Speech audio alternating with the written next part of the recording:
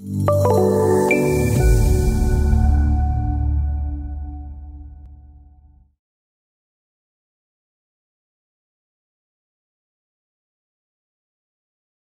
that you have the basic shell of the building with its columns and beams, walls, and spaces defined, we can start modeling the necessary mechanical and plumbing systems. Mechanical Discipline Building Information Modeling in OpenBuildings Designer supports both 2D and 3D workflows. Intelligent components allow design engineers to design, analyze, and model the system in a single workflow. Automated connections, routing, and sizing tools, and system component editing all increase efficiency. Automatic drawing creation uses industry-standard representations of mechanical system components. In this chapter, you will add mechanical equipment, diffusers, ductwork, and piping to the model. These objects are again part of the data group catalog system. To start the mechanical modeling, you will create a new file for the mechanical model. Now, this is a simple building, and we are basically creating one model for each discipline. In a larger or more complex building, you would want to create separate models for mechanical and plumbing systems. Go to File and select New. Name the new file MEP Station Model.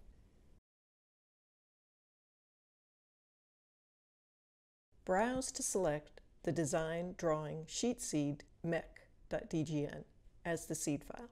Again, this is a special seed file set up for this project that includes several mechanical and plumbing drawing views and a sheet already created within the seed file. Select Open.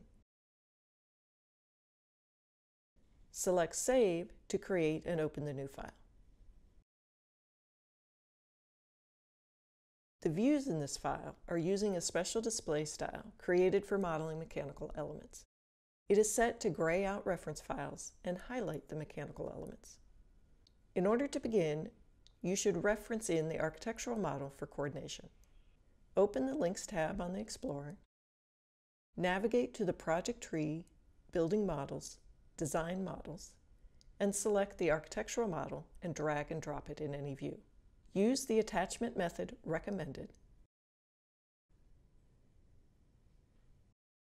or if you did not complete the previous exercises, you can navigate to the project tree milestone models and select the 6 underbar architectural model and drag and drop it into the view. Open the References dialog. The structural model should be attached as a nested reference of the architectural model.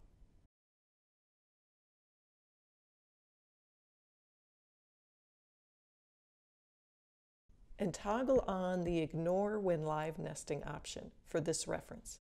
These references are being used for coordination, but we do not want them to actually nest with the mechanical drawing views.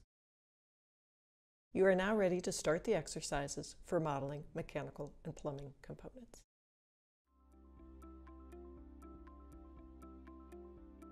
If you found this video helpful, please give it a like. If you want to see more such series, consider subscribing to our channel.